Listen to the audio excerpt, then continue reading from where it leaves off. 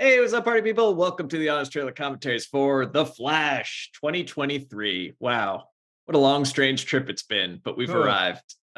We're at home today. Taco's got some health issues that we're monitoring, but he's okay, right? He's okay. He's okay. Okay. Last week, Taco had we think it was a mini stroke, which Oh, apparently in older Chihuahuas is relatively common. He seems to be bouncing back great. He has not had another one, but I don't want to leave him alone just a few days after he had a stroke. got So it. I'm gonna. And also for those of you asking, Danielle Radford still contributing to the show, but there's some uh, confusion over exactly what is and isn't SAG friendly, and she is a associates member or some kind of SAG affiliated person. She's pre-SAG, and Yeah, it's probably not that it's against the rules, because this isn't, studios don't pay us to be like make fun of our movies when they hit VOD. So this isn't directly promotional anyway, but I think it's close enough that she was a little, yeah. But out of an abundance of caution. Daniel Radford sends her regards. But we will keep you posted on that and on the strike and Stephen Amell's thoughts on, He on just the he walked salmon it back. ladder. Did you see? He just walked it back. He did. A publicist got to him first thing this morning, and so now he's saying, like, and in fairness to him, he is pointing out he was like on stage for an hour answering questions. It wasn't like this was a statement he made to the press. He may have just misspoken in the moment on stage, but yeah, he's totally walking back. Supports the union, supports the strike. You'll see him on the picket line. He has not failed this city. Well, speaking of mistakes and flubs and things that people wish Mhm. they could have walked back, The Flash 2023. Oh, yeah. Oh my gosh. Now, this is a much maligned movie for a lot of reasons. And it's been in development for at least 8 years, maybe longer. Or we've been reporting on it for at least 8 years. You and I have personally been talking about it for at least 8 years now. And it's finally here. And it's amazing that this is the version that actually came out. I will say that obviously this got trashed and everybody hated it. That was the word on the street for me walking in. And I liked the first 30 minutes of this movie. I thought it was ridiculous. I'm like, oh, he's putting babies in the microwave. This is silly and stupid on purpose. That's kind of fun. It's like a big cartoon. This is a bunch of different movies all put together. Like, it's obvious that there were like every concept they had during the last 10 years for a Flash movie, like at least a scene or two of it got into this. And I will say, I agree with you. The movie that feels like it's just like the Snyderverse is ongoing, where it's just a bunch of DC heroes teaming up. They're working together to stop crimes. Gotham from like a building is collapsing. Oh, we'll get into that reason. Yeah. But that's the worst. At least it's better because it feels more just like a superhero story, like problem in the city. They got to save people. They got to team up. They got to use their powers. Like, that's kind of what that's the bread and butter stuff. Yeah. So from the time he goes into the Terror Dome onwards, which I believe is around minute 30. The Chrono Bowl. The Chrono Bowl. Get it right.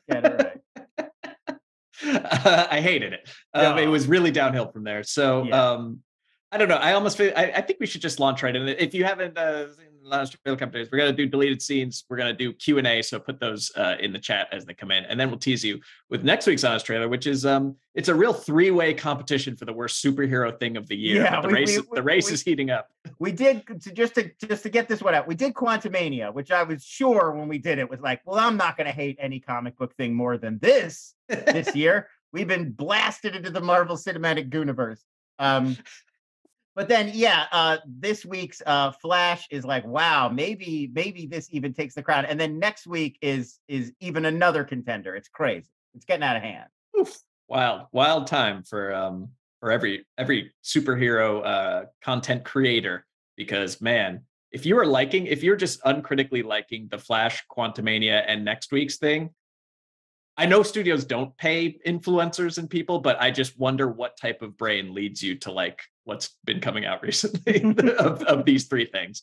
1 out of 3, sure. 2 out of 3. But if you like all three things we're talking about, wow. Okay. Well, consult your phisian. Yeah. Let's just dive right into the Honest Trailer. If those symptoms persist for 3 weeks, Let's see what's on the docket. We'll stop and start as it goes, because this is a long movie and I think we'll have a lot to say about it. So let's watch the Honest Trailer. My God. 8 hours, right? 8.5 hours, something like that. Felt like watching Showa. You've seen Ezra Miller star in bar fights, restraining orders, grooming allegations, felony burglaries, and chokeslam videos. Did you want to fight? Is that the deal? Now, see the film that dares you to wonder what dirt Ezra has on Warner Brothers, because this is basically a confession tape. You should seek the services of a mental health professional. The Justice League is not very good at that part yet. Trust me. The Flash. So, pause. I just feel like with Ezra Miller, so many people have been fired for so much less or removed from projects. It's also, and look, don't take this the wrong way. Obviously, on-screen talent, horrible things you do off-screen, they're not connected. I'm not suggesting one should depend on the other. But, let me put but you would think if they're going to put up with someone who is this much of a troublesome presence, they would just be an on-screen dynamo. It would be because they're just a A-list celebrity that's like opens a movie just Eddie on their Murphy face alone. Plus, you know, like just the most dynamic presence. Like, well, we can't not include this person. Audiences, the camera loves them. Yeah, how are we going to replace Clarence from the Fantastic Beasts movies? But it seems like, and it's not even that Ezra's never given a good, like, I think, you know, we need to talk about Kevin, good movie. They're solid in that one. But it's like, these aren't the kinds of performances no other actor could give. You could put a lot of people in this twitchy, nebbishy, constantly motor mouth Barry Allen. It's what practically all the roles are anyway. Everybody's a sarcastic motor mouth in movies in 2023. I just don't get why it has to be this one person. Certainly it's not because they were spending all that time on the CGI. Like, oh, well, we can't start over. We'd have to make a completely different set of lumpen monstrosities coming out of the Chrono Bowl. We'll talk about the Chrono Bowl and why it looks like that later, I guess. But yeah, they're annoying in this movie. And you're like, well, they're annoying already. Just bring in somebody who's less annoying. Also not a criminal, but less annoying too. I feel like they had options given the amount of other times and ways they pivoted on this movie that they were like, but we're riding with Ezra to the bitter end. And bitter at the very end. Wait till he turns full. Wait till they turn full Simon Phoenix, just taking over entire buildings in downtown LA and hijacking buses. I would watch Ezra Miller in a Demolition Man reboot. In the Simon Phoenix role. Who plays John Spartan? I think he'll do who's the I'm an asshole guy, the Dennis Leary role. Oh, right. Okay. Yeah. Okay. All right, let's keep going. Edgar Friendly. Yes. Where James Gunn reboots the DC Cinematic Universe for the 6th time? 7th? I lost count. One of those. Went to the finish line with this colossal screw-up, all about a colossal screw-up. I am pretty obnoxious. That's burned through directors like the weed on Ezra's ranch, where they found a 1-year-old with a bullet in her mouth. Allegedly. And introduces the concept of the multiverse, about 10 years too late to be interesting. He's gonna save the multiverse. Yeah, man. In the multiverse, there are an infinite number of people who know Peter Parker is Spider-Man. And so the fate of every single world of our infinite multiverse. The Warner Brothers Serververse. That's almost self-aware about how sloppy and stale the concept is. The multiverse. What it is, it's a hot mess. But that won't stop them from using it to defile the corpse of some legends to make a quick buck. It's enough to make you lose faith in humanity. Oh, faith restored. Rare W, humanity. Rare W. So, pause. What's your theory for why this was as big of a failure at the box office? Because they certainly went all out with the promotion. They had people, they trotted out everyone they could to say this is the best movie of all time. They've destroyed his reputation. Insane, yeah. Why didn't people believe them? Why didn't they show up? I think we're in this era where, you know, for many years leading into the pandemic, the idea was the way to get people to the theater was name recognition, brands, like you might not show up for a random superhero movie, but the Flash from the DC movies, from the Justice League, we've seen those characters, that franchise, you're going to come out. And that's why everything is, Fast X and the Mission Impossible, Dead Reckoning, whatever. And for whatever reason, I think it's a few different factors. I definitely think streaming and the idea that these episodic franchises, you can always just check in the latest episode on streaming, and audiences just got used to it started to feel less like I have to get out to the theater every time to see every new installment. When there's going to be 10, 20 installments, I'll just wait for Netflix or whatever. I think that was a big part of it. And I think also we're just no longer in that era of people going to the theater just to go to the theater. You got to get them. Well, sure, yeah.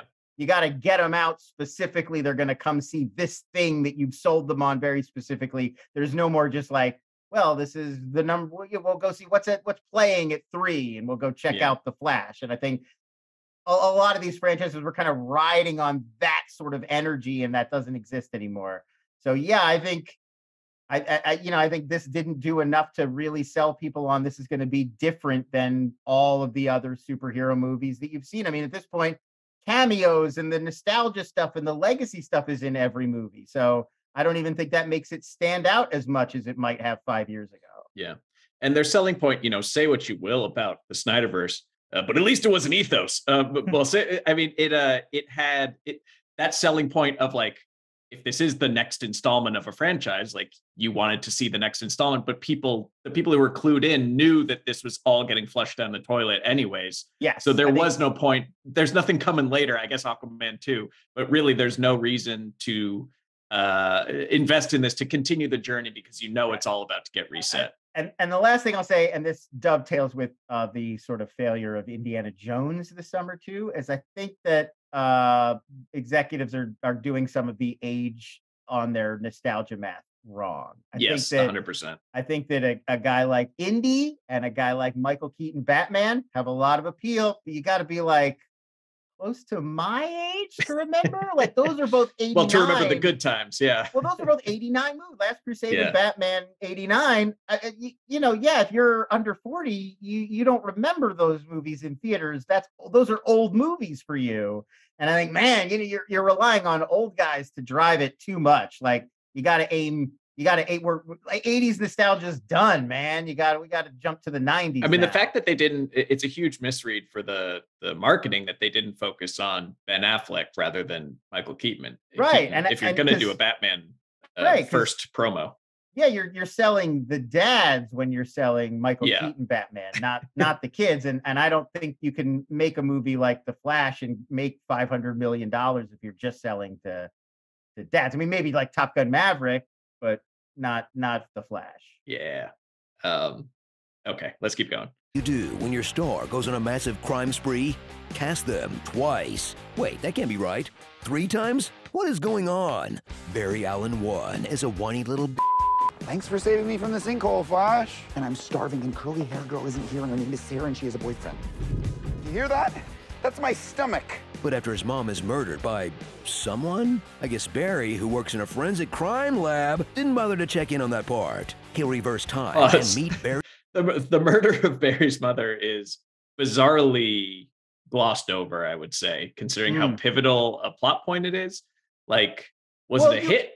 Yeah. Well, I mean, it feels like in another universe, this movie is him solving his mom. Like that's an afterthought. He's like very worried about his dad not getting convicted because he knows his dad is innocent, but he's not very big on who did this. And you would think that would be, because that would also, if you figured out who did it, that also gets your dad out of prison. So it's like, it's weird that never even comes up, that like, he's not even like on the phone to Serial, like, hey, I got a great case, like it's just not even a consideration. And the murder itself makes no sense. It's she was in her kitchen in a nice somebody suburban. Thought it was an empty house and ran in, stabbed her, and ran out. No, yeah, ran in planning to rob an entire house, saw a woman there with a kitchen knife and panicked because oh my God, Maribel Verdú armed with a kitchen knife. My plans are foiled. So stabs her, murders her in her own kitchen, and then runs out without even stealing anything. No evidence, leaving no evidence, not a fingerprint, not a footprint. And that's the entire crime. Case as closed. We know it. That's all we know about it. It's very strange. I think that they were gonna reveal that to be, Reverse Flash, or it's a Gorilla Grodd or something like that. But I think they were leaving that for the Flash It really should have been Gorilla Grodd. But the fact that he never even like scratched the surface of who may have done that, considering that's what the whole movie hinged on. Strange. What the whole movie's about. And there's a person out there in the world who ruined your life. He killed your mother while you were in the house, while your dad was gone, then let your dad go to jail. Like, he's not even angry about that. He's just upset about, oh, my dad's gonna rot away in prison forever. Yeah. If I can only find he goes back in time to like switch the tomatoes. Like, no, go back in time to like kick the murderer into the sun. Or even hang out outside your house, watch who goes in, follow that guy home, and now you know who killed your mom. Yeah. All right, Flash 2. We'll see. Keep going. The True Crime Podcast. Where growing up with two parents somehow made him more obnoxious.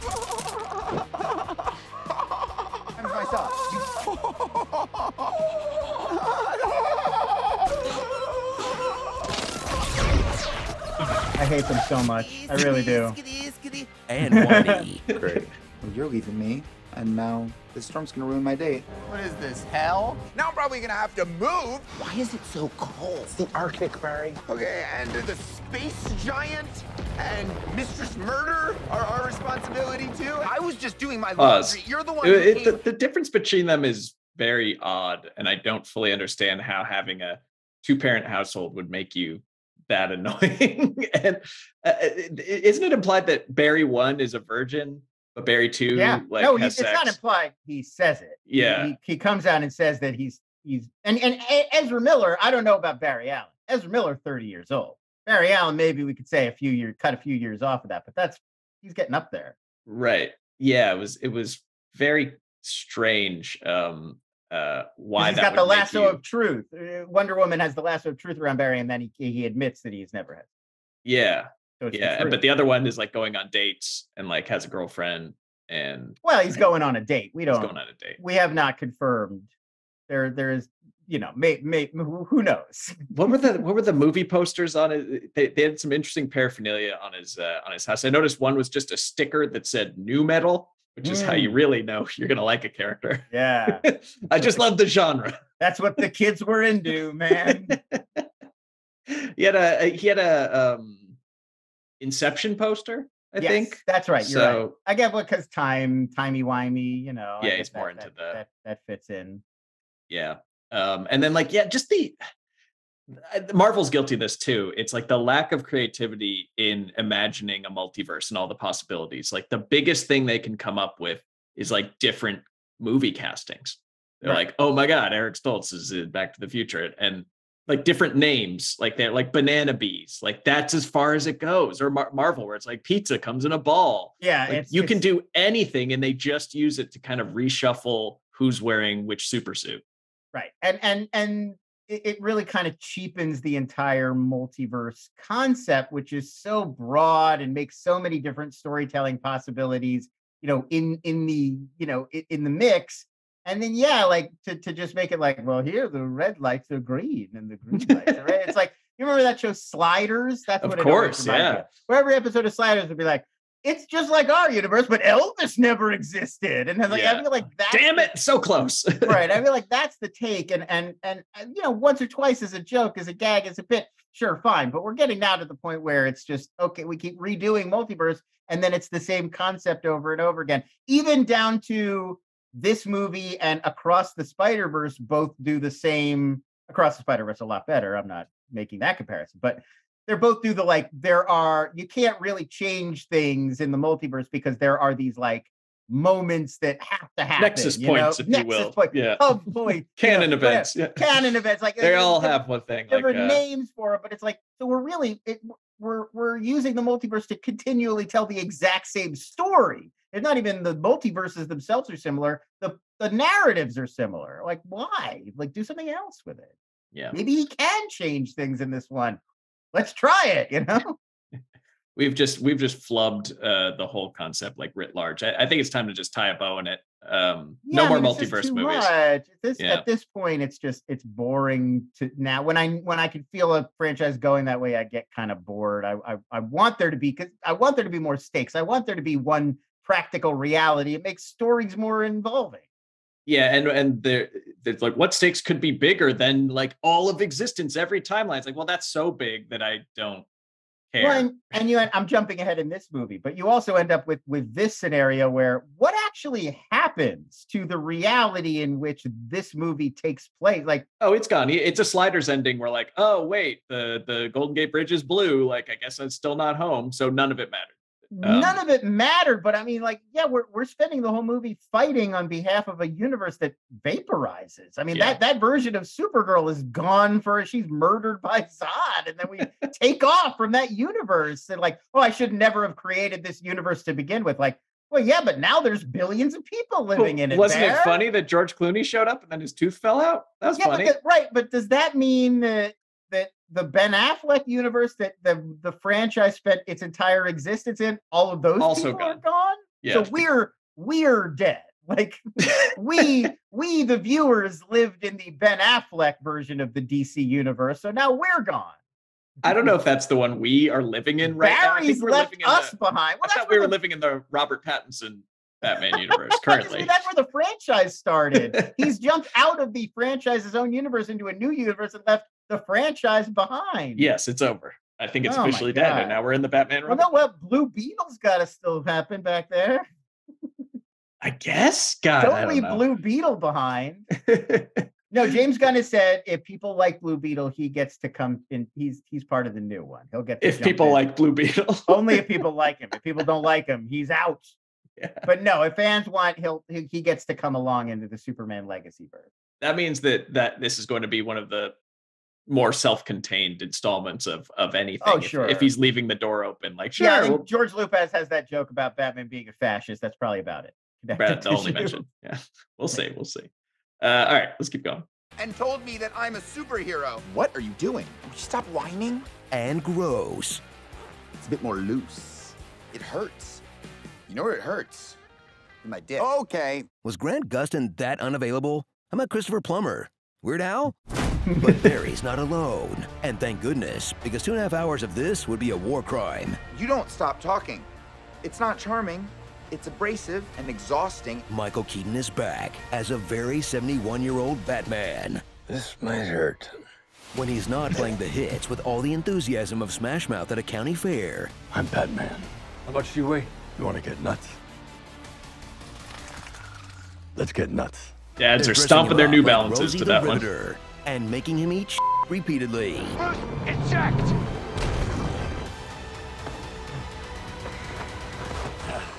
Cool. Which is a weird choice for a film that clearly wants to be a Batman movie instead. They even go full Clooney Tunes at the end. I like that he's banished to the Batman and Robin verse now. That feels earned. Cool party. So yeah, pause. It's one thing to bring back Michael Keaton's Batman, or in this reality, but it was so incongruous with the movie that he was in that it never felt like you were watching Michael Keaton's Batman. They don't do even, there's not even one moment where you get a flash of the classic Bruce Wayne we know and love from Batman and Batman Returns. It feels like a totally different and depressing take on the character. Like, did we really see like Gotham at all? Really? I mean, I guess it's his manor, right? They drive, first of all, they take a cab to Gotham and they get out without paying, which was insane. So there's a deleted scene there. Yeah. But they pull up outside the manor. And no, we don't see the Tim Burton. We never see the Tim Burton take German expressionist Gotham. We don't even go there. No. And it's just like one of those things where seeing Batman in the daytime, much less like an empty battlefield, like he just looks silly. It's just not a good. It's also they unveil the Batmobile, but then we never see it in action. We see the Batwing, but it's obviously different from the one from the 80s because he's spinning. It does this spin around move now. So it's like they don't even give us the baseline, like this is what you remember. They give you the dialogue, but none of the visuals. Right. Aesthetically, this looks nothing like because if you take that Batmobile down the streets of Central City, which I'm sure is Vancouver or Georgia or Atlanta, it just looks dumb. It's like a promotional. But you have to think about these things. Like movies are visual. I can't believe I'm on a show and I have to say that out loud. But if you're going to integrate the 89 Batman with your new movie, you have to kind of design your new movie with that in mind, because it has a very specific aesthetic. Because, you know, Tim Burton is Right. kind of what he does. That's sort of his whole bit. But also what these people love doing, and this is another clue for next week, is that they love bringing people in who you love and then calling them old and washed up and pathetic and then killing them. Like, that's movies these days. Yeah, and like sometimes, you know, like Logan or whatever, like I get it. The whole movie's built around that idea. Story, and he's going to have this redemptive moment at the end. But yeah, this one is just a real bummer. It's just that he's just old and he can't be Batman anymore, and he's really trying his best, but it's not working out for him. And then they just smash the Batwing into the side of a force field and then kill him a couple more times for good measure. Why did you think we'd want to see this? This isn't fun. Give him like a moment of heroism. I don't know. I guess he has one fight that he does all right in against some Russian power plant guards. But let's get on to Supergirl. There's some interesting stuff there too. Keep going. When Barry forgets that General Zod attacked the day after he got his powers, I feel like shift this is gears sort of into a thing you'd remember. Supergirl rescue mission. Briefly. Sasha Cow comes to save the day, both in the movie and outside of it, since Ezra was presumably locked in the WB water tower for the entire press tour. In this brand new take on a Kryptonian, a grim, tortured soul who questions whether humanity is even worth fighting for. Oh, right. Well, this time Baby Soups got snuffed out in his crib, so it's even grimmer. The infant did not survive. So strap in. Pause. Mostly Michael Shannon, there was giving it 20%. There was the oh my god, that was the most zoomed in performance. Yeah, he said, did you see? He did an interview where he's like, I don't know, they had me come back for a few days. I can't connect to this. Oh, he dropped a couple some shade about this, where he's saying like, well, the Man of Steel, like there was something going on to the character. In this one, I'm more of like just there to kind of move things forward, kind of move the plot forward. But yeah, Sasha Cal, I thought she was. There's something interesting going on there. Like they had a good start. Like, okay, what if Superman? What if it was his cousin and she was like kept in a cage instead of, you know, grown up in the old Pa Kent farm, and like how that would change her. Like that's a good origin story for a grim dark Superman or Supergirl or Superwoman or whatever. And they just didn't give her anything. Yeah, they didn't play with the concept really. She was just like pissed off. She goes out in the sun. She tries to fight Zod. She dies.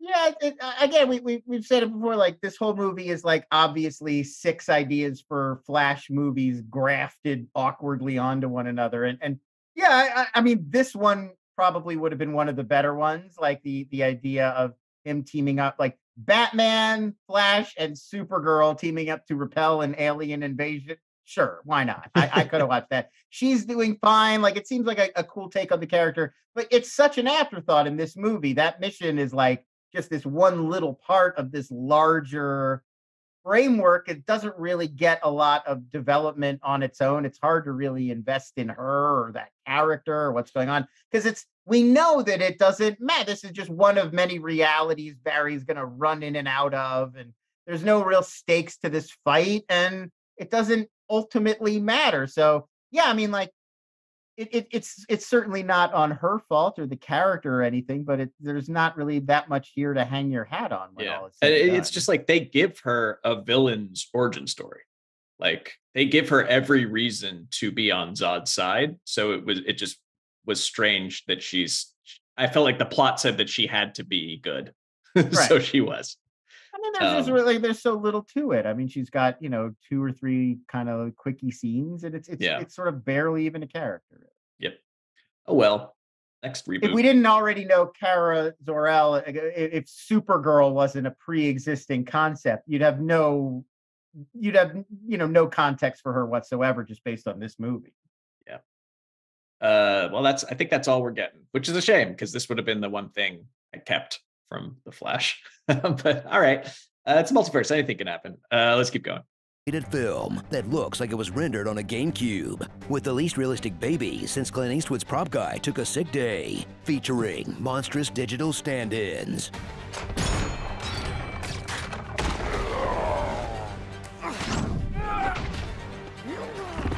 huge balls of ghoulish fan service for 40-year-olds, and the first Hollywood action climax set entirely on a Halo 3 map. You know, I'm starting to think all of Warner Brothers is an elaborate tax write-off now, like the producers. Under the right circumstances, a producer could make more money with a flop than he could with a hit. Or Infinity Train, or Batgirl, or Phase 5, or Star. So yeah, pause. I don't think, I think to the contrary, they actually expected The Flash to be $1 billion movie, which shows you the instincts of the people in charge right now. Yeah, I mean, all of this is working on, 2018 math, when all of these movies were coming out, they were juggernauts, one after another, all because people were really into the franchise and the storytelling, the long form storytelling. I just think we're in a very different cultural moment right now, and people want, they want more interesting, special, like, I'm going to go out to a theater. It's got to be something unique and interesting that works on its own. But the effects. And then I can take a picture of myself with the screen in the background and annoy everyone around me, so everyone on Instagram knows that I saw it. Right. The effects, though, we kind of glossed over that because they are maybe my biggest takeaway from the film. And I know that these places are incredibly overworked and underpaid and like pushed to their absolute limit. Right. But then the director came out and said, no, that's exactly what it's supposed to look like. Yeah, I think this is what we need to talk about. This idea that oh no, they're supposed to look distorted. Like, sure, yes, Barry's in his world is warped and distorted by the time field, and we all get that. We all get that. Nobody's confused about why there's like lights and weird shimmer and whatever. But there's no excuse. It just looks bad. It looks half rendered. Like, if that's your visual aesthetic, come up with a different visual aesthetic. Like, that's not an excuse. Like, oh, it looks bad on purpose. Like, well, then make it look good on purpose. What are you doing? It's a movie. We were actually talking about last week about it's Andy Muschietti, right? Yes. Like how he was the cleanup guy for It Chapter 2. Right. Well, he worked on both chapters, but it was Corey Fukunaga was directing the hit movies, and then only did one, and then there was two had some development issues and whatever, and then Andy Muschietti managed to like come in and clean up and get the movie out on time, on relatively on budget, I guess, or whatever, and then he did that again. Like, they had 12 different directors attached at various points, and he kind of came in, got, whether good or bad, got a movie finished and releasable and out. So like he's becoming that guy. Like, so he's been rewarded. We're trying to figure out why he's been given a new Batman movie and why everybody's so high on him, because it's like he's like the wolf in Pulp Fiction. Like, you made a huge mess of things, and he will come in and just like get it done and get he's it. He's gonna Michael Clayton your project and like scrape together this disaster and get something releasable together so you can move forward and save face. Exactly. I mean, I really do think that on some level he's becoming like a fixer kind of director. Yeah. That's a real gig like that. You need a guy like that, That's right. And another reason why I would love either a docuseries or a dramatization of the making of the Flash, more so than the Flash itself. I used to know, when I worked at the video store, we had a guy, I won't give his name because I don't know if he'd appreciate that. We used to have a regular customer who came in, and he worked for Disney, Walt Disney Pictures, but he never like wrote a movie himself. He was the last guy in the line. So like when something like Snow Dogs, and they'd have to rewrite it a bunch of times, and then Cuba Gooding Jr. comes in and he wants to rewrite a bunch of times. Like, this was the last guy on the line who would take everybody else's notes and like stitch it all together and come up with like a coherent beginning to end screenplay. And that was his whole job. And he did it for like every Disney live action movie. Wow. And that explains why they're all so good. Yeah, so that's like Andy Muschietti's like the last director on the line. He takes everybody else's ideas, like, all right, we got to get rid of this thing, and not enough time for Supergirl. I need 3 more days with Michael Shannon, and he comes out with a releasable finished product. Yeah, I mean, from that perspective, it is a miracle that anything exists, that anything comes together. When these movies are true Frankenstein monsters, these giant corporate things that are like made out of the worst ideas of 18 different people, half of them film executives, and somebody at the end of the day has to get from A to B to Z. Yeah. And that's a success. And I feel like you can sort of tell watching this what a mess it was and how much work he had to do to make like, okay, well, we've got this 20-minute segment here. it does not match this 20-minute segment here. What goes here to make this part go into this part? And like that's not easy to do. No. I'm not saying it makes a good movie, but right. it happened. It got done, you know? I was just reading about like Christopher Nolan having to like convince so many people at Warner Bros. Like why he did everything in Batman Begins. Right. And it's just like he sent them like edited together montages of other movies to show them why their notes were wrong. I read that. I'd be like, see? God, it's brutal. All right, let's wrap this up. The perks of being a wall facer. Beers. Naked and afraid. Let's do the time warp again. Not sure what I'm doing here. Something to do with Flash, I think. Been there, done that. I am Sasha Fierce. Nap before Zod. What exactly would you say it is you do here? E2 Mama, I'm dead.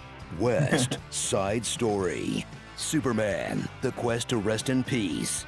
Face looks off. Galga cameo. Curry worst. And this is what a $200 million movie looks like now, I guess. Can't believe they did it again. The flop. Floating heads. If 3 Flashes, 3 Batman, 4 Kryptonians, Aquaman, and Wonder Woman couldn't drive ticket sales, Warner Brothers is going to need a new hero to save the box office. Come on, Barbie. Let's go party. Bingo. Well, there you go. I think that. So we've got Aquaman 2, we got Blue Beetle and Aquaman 2, and then the James Gunn stuff is next. So hopefully we'll get a breather. 2025 is Superman Legacy. So for the next year, we've only got like these kind of 2 wrap it up projects for the next year and a half, other than TV. I mean, obviously there's lots of TV, but like movies. And live action. Obviously there's animated movies, but yeah. And then 2025 Superman Legacy, we restart with the whole new NoHo Hank. Oh, but don't forget the other verse is Joker 2. Well, right. There's still all these standalones, Joker 2, and then Bats, whatever they're working on next for him. There's that Penguin show that they're doing. I guess filming got interrupted by the strikes, but Colin Farrell's at least partway through filming that Penguin show. Yeah. Well, I think a year or more off while they kind of rethink and get their ducks in a row is just enough time for Zack Snyder to come back. You know, it's in the works. This has all been a big machination, a twist ending that Nolan could write. Did you see Barbie? Have you seen the film Barbie? The incredible Zack Snyder joke they managed to sneak in there. One of the highlights of the film, I thought. I will. We'll movie fight that one later. Is the Godfather one? We'll talk about that one later. Yeah, right. Okay. But I get you. Yeah. All right. So that's that. Thank God. Oh man, rough. Tie a bow on Flash for a long time. Thank y'all for watching. I don't know. There's something. There's more to say. Sorry. There's something about these movies. They're just like. They look gross. I don't know. This one and Ant-Man, they're literally like nauseating. I don't like the way they look. There's something that makes me uncomfortable about looking at them. If they don't work as if they don't work as visual spectacle, you're left with just the plot and the sheer just a character is on the screen that I recognize. That's all there is to them without like good action. That's all that's left, and that's not enough these days. Barry running through the chrono. The running looked bad. How do you get the running to look bad? But then you're seeing these like plastic, fake, like human faces that are sort of like too much expression. They're all kind of glossy. It's like Polar Express or whatever, and it's just like I just don't like it. I don't know. There's something I can't even describe. It's visceral. I just don't like it. Yeah, I think that they were onto something, even though it looked ugly. Was the baby shower is like, okay, so this you're doing like a Looney Tunes movie where he's Roadrunner, and it's like have him running into things that Zod has painted to look like a tunnel. yeah. But it's too late. I mean, like it's actually not. Blonde, there's that joke where they run over the 2 little dogs and they're like flattened on the sidewalk, and they needed to redo that. They reshot that because the original focus group audiences, they made it look too realistic, and audiences freaked out over the dead dogs. And so I think it was that, like, if you had the babies look too real, we would have a moment like everybody would tense up, like, oh, baby. Yeah. But you have to make them look kind of cartoonish so it's funny. But they made. I noticed on my rewatch is that nursery worker, or I don't know what type of nurse that is, but she's going out with the baby, and she chucks that baby out the building. Like she's on her way out, but she's like, well, she's going to need her arms free to brace for her own impact. Got it. Think about it. Yeah. Maternal instincts, not the strongest with that one. She tosses that baby hard. That's a work baby. That's not her baby. That's a work baby. That's a good point. Baby. That's a good point. All right, so we're going to move on to the next section of outtakes and Q&A, but not before that happens, but after that happens, you should definitely check out our ode to character actors, our musical guide that's on this channel that came out yesterday that we thought was just a fun thing to do. So hope you enjoyed that. And we were watching something where there were a lot of notable actors, and it that's what prompted the idea, I feel. Yeah. So please, if you enjoy stuff like that, like we'd like to sprinkle in some fun things in between Honest Trailers. So we have some more ones along those lines coming soon that we'll see if we can pull off. And yeah. So check that out and then come right back here. So let's watch some outtakes if we got them. But after the tragic loss of Gal Gadot's dialect coach. Not every problem has a solution. But after a tragic loss caused by Mom Spaghetti. Starring, we got a runner, Mother Boy. We need to talk about Ezra. Young Barry, better than Ezra. Let's get paid. Bat Daddy, Krypton Currency, Ron Livingston, I presume. Paper Girl, Scoops McMean, Sea Drunkies. DC's Kingdom Dumb. Dumb and Dumber, when Barry met Freud. Back to the drawing board. The Slider Butt. Got a very prominent ass in that. Yeah, that's true. That wasn't mine, but I'm assuming that's what yeah, sure. refers to. All right, let's go on to the Q&A. So Bruins fan 1144, how did Warner Bros. Convince Tom Cruise to endorse this movie so strongly? He needs to get his Satan levels checked out. He is not clear. I think it's probably he just loves cinema so much that he'll encourage anyone to see anything in a theater, right? I think there was definitely, whether it was official or not, there seemed to be like everybody was going to help promote everybody else's movie this summer. Like everybody kind of recognizes it's a joint effort. Hollywood's got to come together and sell people on going to the theater. So, Greta and Margot got their tickets to Oppenheimer. And I think it was part of that spirit of everybody was just going to go out and support everybody else's stuff. Plus, Tom he's not that discriminating. Tom just loves movies. I feel like Tom loves everything he sees on the big screen. He's really psyched about pretty much everything he does. He just has a good time in the theater. Yeah. So we have two questions from Frog Eater and Al Patrickson imploring us to do the Clone Wars TV show Honest Trailer for Ahsoka, and I don't want to. We have so many other things that are coming out to do. We will. Don't get it twisted. We will, but I think it's going to take longer than 3 weeks because we have next week's, and then the week after that is we can't miss, and then we're working on other projects that are also coming out, and it's like that. It's just a long show, it's right? Long. It's not that I hate it so much. It's just long. That's all. It's doing multi-season TV shows like that is like a whole huge thing. Yeah, I don't want. I think sometimes we're able to bring in people to help with a TV show like we did for Doctor Who and stuff like that. Doctor Who was not even remotely possible. Come on, that's been on for 1,000 years. Yeah, we before split they that invented TV, they were making Doctor Who. Yeah, I'll see what Mr. Merle's up to. I'll kick the tires on that, and maybe we can get a ringer to start working on Clone Wars because the next we'll do it, but it's not going to happen in the next 3 weeks. But it's never enough. We'll do it, and then immediately it'll just be like, now do Rebels. Like we'll never get away. We'll never get free. Well, what about Ken Napzok? Maybe he's that's a great idea. He would be great. He would kill it. Yeah. But we need to at least watch enough of it to put it through I've seen a lot. You haven't seen Clone Wars? I've seen a bunch of it. No. I haven't seen all of it, but I've seen a lot. Yeah. It's in discussion. We'll discuss. All right. So Aaron Every Matthew. time a new Disney Plus Star Wars show comes out, there's a list of here's the 1,000 Clone War episodes you have to watch just to catch up. You're not going to know who Bo-Katan is.